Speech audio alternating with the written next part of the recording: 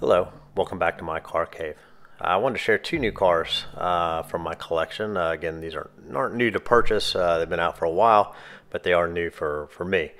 Anyways, both of these are from the 2021 24 Hours of Le Mans race.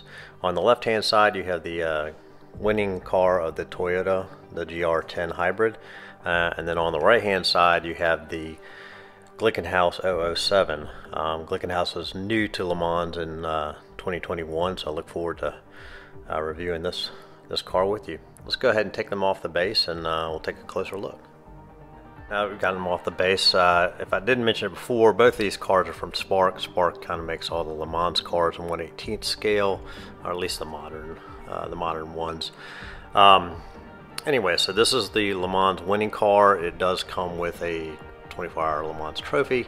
It's not something I ever really display, so I just leave it in the package, but I wanted to show you guys. The cars obviously come on a base that you saw earlier. This is the new hybrid era of Le Mans. It was supposed to entice many of the manufacturers like McLaren, Ferrari, Porsche, and all of them to get back into the racing and have cars that were designed to look more like road cars. What I understand, or I believe, is that each of these manufacturers has to make a road-going version of this car. So Toyota will be making and selling one, and Glickenhaus will be doing the same. Unfortunately, at least for 2021 and 2022, those other manufacturers did not materialize. However, for the upcoming 2023 year, we will be seeing Ferrari coming back, Porsche, as well as I think Peugeot, maybe even Cadillac. I can't recall. Anyway, so the racing is set to get much better. Toyota's enjoyed a 5-race win streak, and I could argue it's been a lack of competition that has helped drive that. But anyway, so this is kind of nice, from a collecting point of view. It's just nice to have a car that looks different than the other ones. The past 10 years, leading up to this was a huge engineering exercise. All the cars look very similar. Also distressing was the fact that the cars were always red, white, and black between Porsche, Audi, and Toyota. Toyota had a blue and white scheme, but for some reason when they started winning, they actually changed this. So maybe that's the key to winning, is to have a red, white, and black paint scheme. Anyway, so that's the hybrid from Toyota. Again, that was Kobayashi was the main driver. He's the pole king at Le Mans, but never the winner.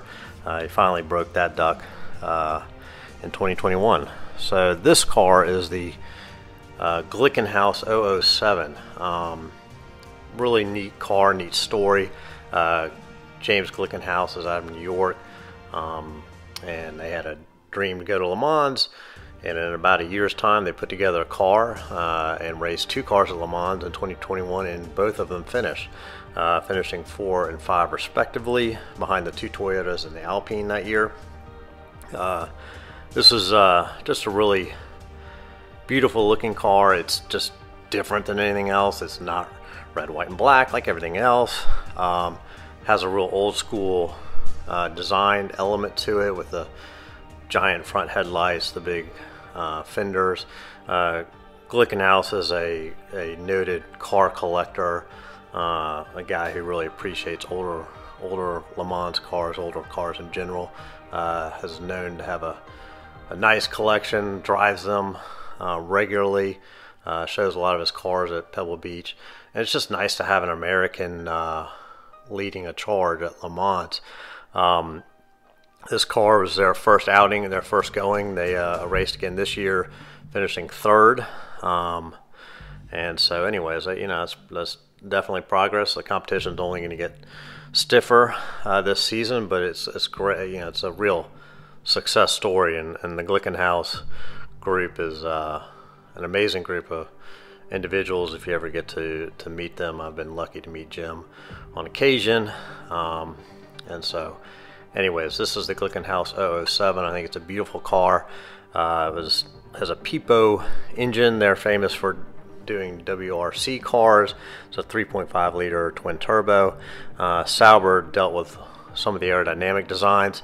If you're an F1 fan, this kind of divided air duct system is very typical of Sauber. You see it in their F1 cars, so it was super obvious when they designed this car that Sauber had been involved. Anyways, and these cars are very different. If you look at them side by side, much different size. Again, I think with the new regulations is encouraging, well, not drastically different, but different nonetheless. They're encouraging different designs, different styles, so you don't, the Audis and the Porsches and the Toyotas all kind of look the same before. Now they look different. So anyways, that's two of the new Spark cars for Le Mans. I expect the 2022 cars to be out here shortly for both of these. And I know the Glickenhaus, they had a special blue livery that they used at a few races last year. I think they'll be using it at Le Mans this year. So looking forward to that. Let's go ahead and put these on the turntable and let you guys look at them. Thanks again. If you like the video, please go ahead and like, subscribe, and look forward to the next one.